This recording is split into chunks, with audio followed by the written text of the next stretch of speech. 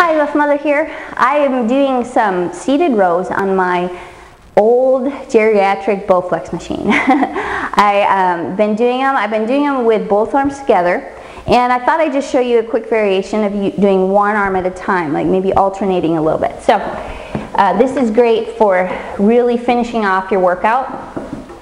So get in a nice row position, maybe do like 2 or 3 with both arms together, and then go ahead and let both arms forward and then pull one arm at a time, okay? You can kind of rotate at the end of this. See how I'm kind of opening up my shoulder, rotating, and I'm thinking about squeezing my lat, okay? As I rotate, really squeeze that upper arm into the side of my back, okay? So I did about 3 on that side. I'm gonna do like 3 more on this side.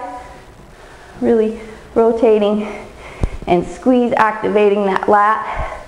You can tell I did a lot of exercises already for my back. I'm going to do like a couple more together, and then I'm going to do maybe 2 more on each side.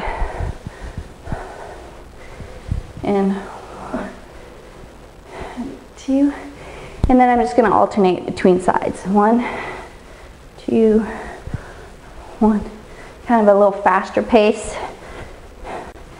This is almost just finishing it off, okay? And I'm going to finish off with 2, 3, and be done.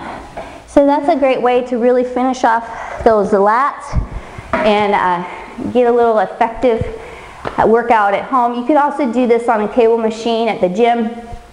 Really think about, you know, finishing off with an isolateral movement, which basically just means one arm at a time. Isolateral is the major scientific term. So have fun doing those.